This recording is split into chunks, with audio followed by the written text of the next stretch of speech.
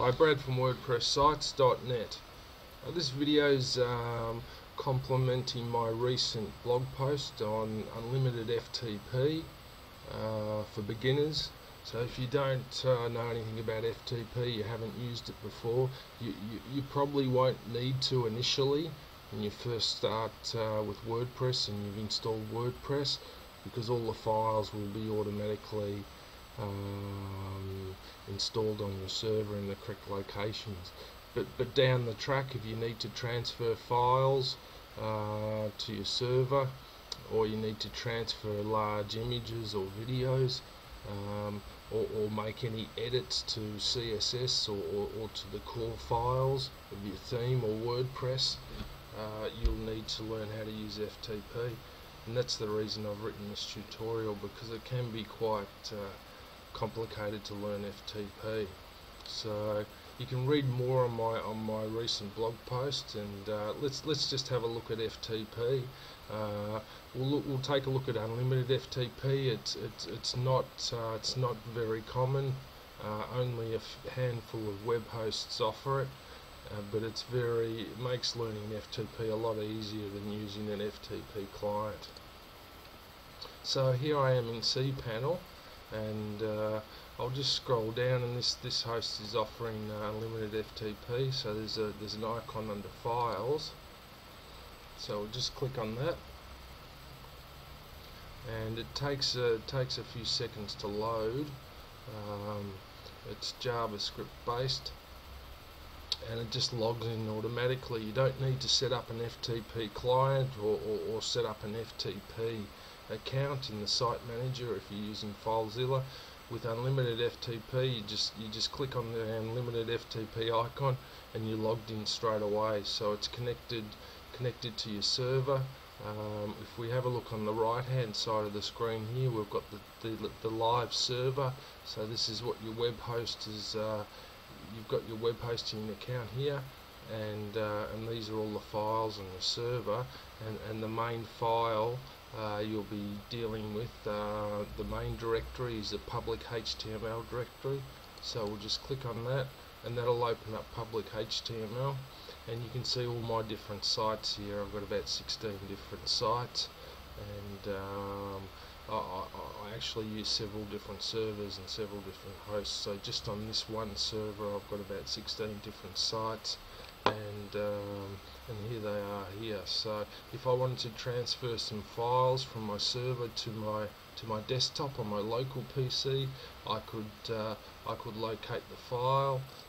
We'll just open up this site here, and it doesn't have anything in it at the moment, but if I wanted to transfer one of these files, I could just highlight the file, click on the arrow, and I could send this to my local desktop on my local PC.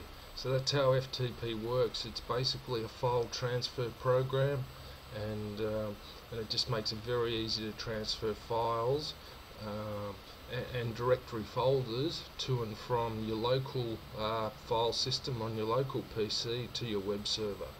So let's just take a closer look at it. I'll scroll down here and see if I've got some examples. Let's just have a look at a manual way of installing a theme and a plugin for WordPress. You can do this within the administration panel of WordPress by logging into your WordPress site, but you can also do it manually by FTP. So I've got a theme on my desktop on my local PC called Canvas. It's a Woo theme, premium theme. So if I wanted to upload this to one of my sites, all I do is I want to take the whole folder with all the contents inside it. So what I can do is just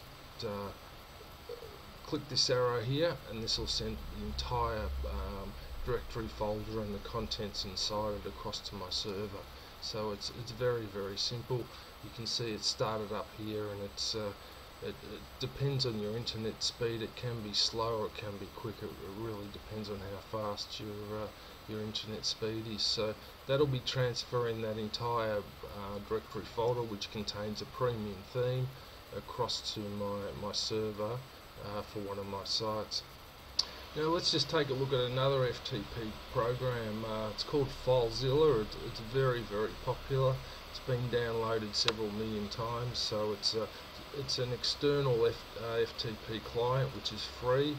You can download it from the FileZilla site, and once you've installed it, you need to enter in some information: a host name, username, password, and port number, which is normally 21. You can place this information in the site manager. So if you go up to the top left hand corner and find File and click on Site Manager, you can put a whole range of different sites in there, and every time you want to connect, you've got the details saved in there, and you just click on Connect. So if you've got multiple sites, this is the way to do it. Now let's just take a look at after we've connected. We'll have a look in the file system on the right hand side. So you can see this is fairly similar to unlimited FTP, but it's probably more complicated. It's got more windows. So if you're a beginner, it's probably better off to try unlimited FTP. It's a lot easier to learn that way, I believe. So let's just scroll down here on the right hand side. We're on the live server. We find public HTML, and this is where a lot of the sites are hosted. So I can go in. I'll go into one of the sites here, and we can see all the WordPress folders. These are all the WordPress directories with all the WordPress core files in them. You'll probably find that one of the main files that you'll be editing could possibly be the WP config file. You'd need to edit this if you're making changes to your database, or if you're moving a site from one server to another. So within FTP, you can simply you can download this file to your desktop and make changes to it, and then you can upload it back into the same location that you downloaded it from, and that's the way to edit your files. Another way would be to access File Manager from within cPanel, so we'll have a look at that. It's probably easier to edit files using individual files using File Manager rather than FTP, and you'll find File Manager under the Files section in cPanel, and the reason for that is that cPanel normally provides a built-in editor, so rather than having to download the file to desktop and then use a text editor to edit the file, you can just simply edit it directly from within cPanel. So I'll just I'll have a look at one of my sites here, and I'll just show you what I mean. So we'll go to the config file, config sample file. You left click on it, highlight it, then right click on it and click on code edit, and click edit. Now here's the database details, and these are what you'd probably be changing if you're moving servers. So you can simply edit these files very easily within cPanel, rather than having to use and save the changes, rather than having to use FTP and download it. So it's a lot faster using cPanel. Let's just take a look at one more FTP program, which I recommend you take a look at if you're into Firefox and you like the Firefox browser. There's a lot of really good add-ons, free add-ons. One of them is called Fire FTP, and it's a really simple little FTP program. Here it is here. It's just very basic, but it's really quite a nice little FTP program. It's a lot more compact than FileZilla, so it's probably easy to find files and easy to learn how to use FTP rather than FileZilla.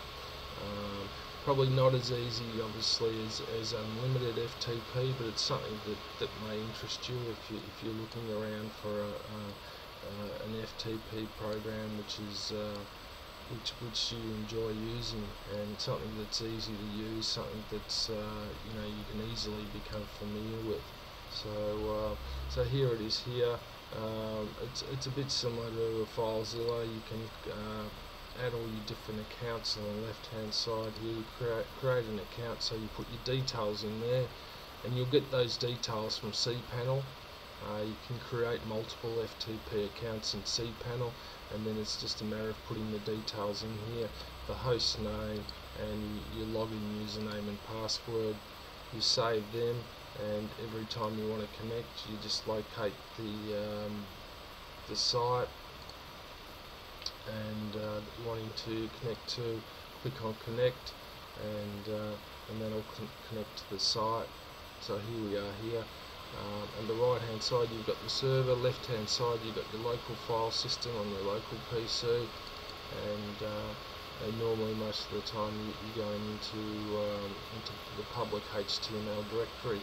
So here we are here with all the different files. So FTP is pretty simple really. It's you want to try to set up a test account and play around with it for a while and become familiar with it, because it's a very powerful tool, and you'll at some stage you'll need to learn how to use it. So there we go. Just before I go, I've also created 2 more tutorials on FTP. They're a bit different to the current tutorial, and there's links on this current tutorial to the other ones. Basically, one of the posts is about how to transfer files, and it's got different sections here. So if you're wanting to learn more about FTP, you'll find all the links on my current post, which is titled FTP Tutorial Unlimited FTP Beginner's Guide, and that's filed under the Tools category. So there you go. Cheers.